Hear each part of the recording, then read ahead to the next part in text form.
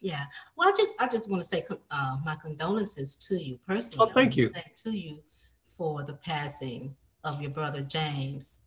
Yeah. What happened to He him? was having some health issues. The Mm-hmm. last time him and I performed together was 2011 out here in California. Quincy did this thing called 60 Years of Quincy Jones. Yeah. That's in 1982 when they did that Dude tour. I actually did that tour with them singing background. Oh, So really? yeah, it was a lot of us that actually got together and did Okay. the some of the same ones, that did that. So when we Hollywood Bowl was a great show, and that was the last time we worked together. But then, James and I would keep in touch and stuff. And then it's about 2015. I'm okay, I can see some memory loss when I'm talking to him. I'm like, let's say, because I also work with Sheena Easton, and I'm Uh-huh. like, hey man, I just got back from blah blah blah. She said, yeah, I just got back. And he'd go, Debbie, what we just come back from? I was like, ooh. So I knew something was wrong. So I called my oldest sister, my sister Joyce. I said, have you noticed some memory loss with James? And she was like, yeah. I said, oh, okay. Because my mom had Alzheimer's. And so he was the first Oh. one. And then honestly, by 2017, we couldn't even hold a conversation any longer. So he had Oh. early onset Alzheimer's and Parkinson's. He had stopped performing in 2015. So then after that, so I mean, we knew, him and actually lost another brother 1 month before James, the one that Mm-hmm. was next to me, and then Mm-hmm. my brother James in 2019. Oh, So, I'm so sorry to hear about that. well, thank you. But yeah, they both had health issues, and Yeah. so it's four of us left, and so Mhm. if I'm the youngest, then the oldest one is in the 70s. So, Wow. Yeah. So I just let's kind of go back a little bit. You sung a little bit with Tower of Power. Is that correct? no, actually, I never worked with him. No, Um, not with Tower of Power. no, I love Tower Power, but it's interesting that you bring them up though, because when I left, there was a point where I left Switch, and I was doing so much stuff, working on a bunch of films and doing a bunch Mm-hmm. of guest vocals and things, and Mm-hmm. commercials and radio station IDs, and so and I was just kind of done with groups, and Okay.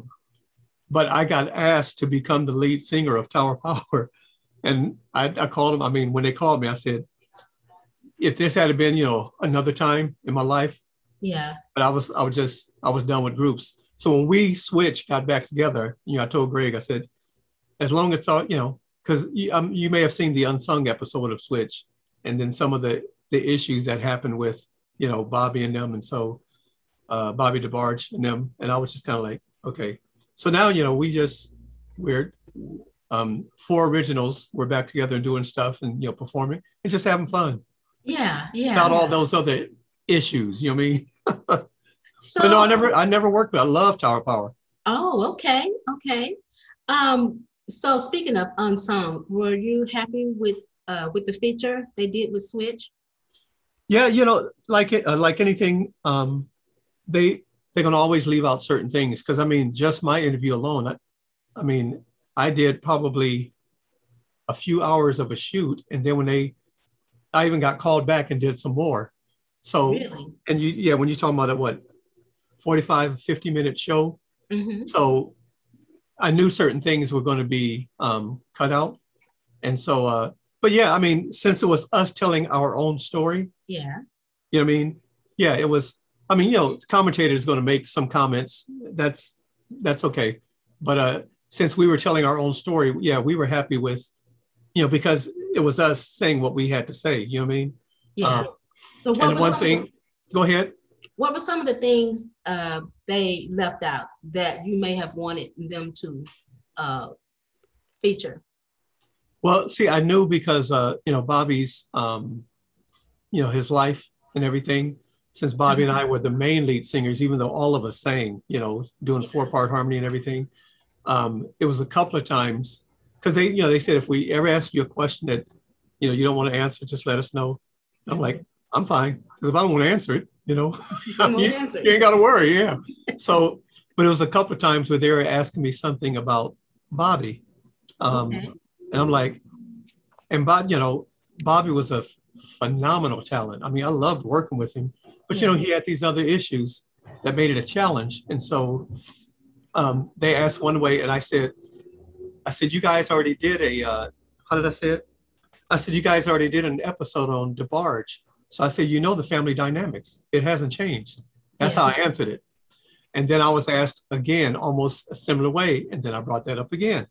Okay. The third time they brought it up, trying to say something about Bobby, I said, Bobby is no different than like an Elvis Presley, a David Ruffin. I mean, some great talent that had some drug issues and had some other issues that he was dealing with.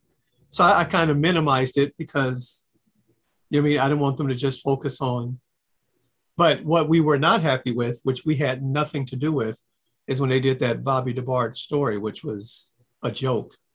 Ah, None of us was consulted on that at all. We didn't even know. I mean, Greg knew, but I had no idea it was even happening. I'm like, this is like, really? yeah, it's really bad. So Wow. that was, yeah. But as far as the unsung episode, yes, Yeah. it was them asking us, you know, our history, and we told it like it was. Yeah. So, well, since I have you on, we want to clarify a few things. Like, okay, like where did they get their name? Switch.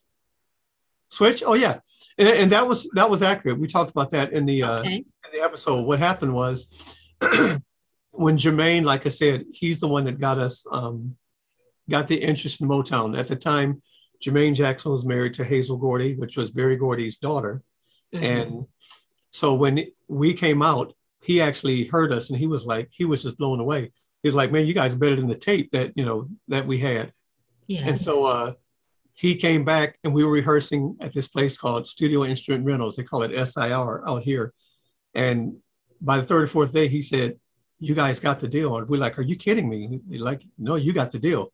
They were blown away, but we still had to do our showcase. So when we did our showcase, it was like Berry Gordy was there, Suzanne DePass. I mean, some of these legends and some songwriters and stuff, we were going to be the newest thing at Motown. Yeah.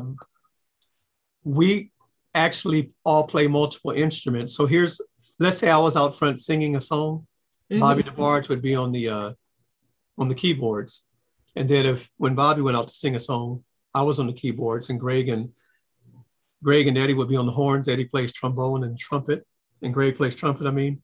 And then if Bobby and I went out to do a duet, like we performed I Want to Be With You at our showcase.